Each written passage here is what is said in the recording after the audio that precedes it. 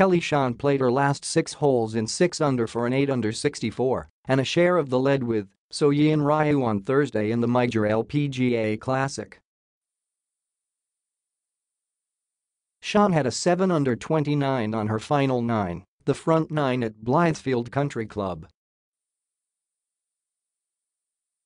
The former Princeton star played the 5 par 5 holes in 5 under with an eagle on no. 8. Honestly, going into the round, I was thinking maybe the front 9 was kind of going to be the tougher 9, Shon said. So I just was pacing myself, trying to stay in the moment and hit every shot the best as I could. I don't know, the backside, my putter started getting hot. Born in South Korea, the 26-year-old American is winless in 4 seasons on the LPGA Tour. She began the final 9 run with a birdie on the par 5 first, birdied the par 3 fourth, par 5 fifth and par 7 seventh, eagled no.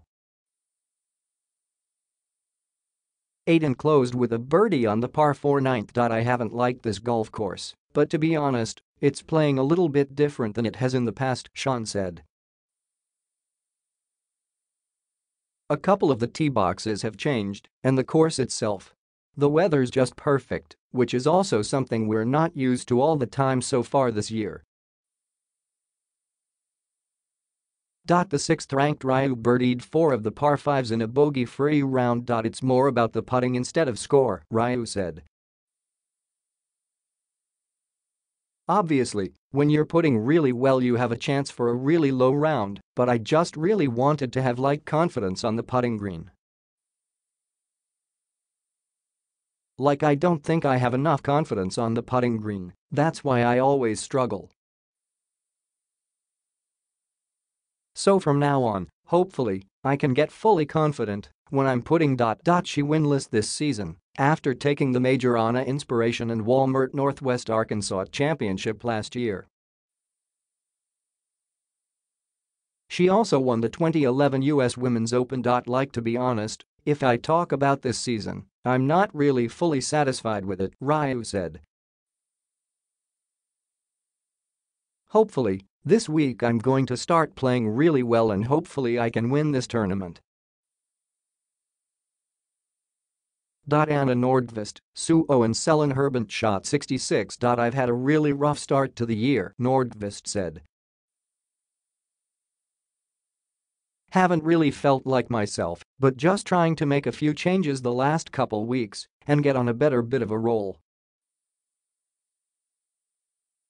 I know good golf is ahead of me, but it's definitely been frustrating.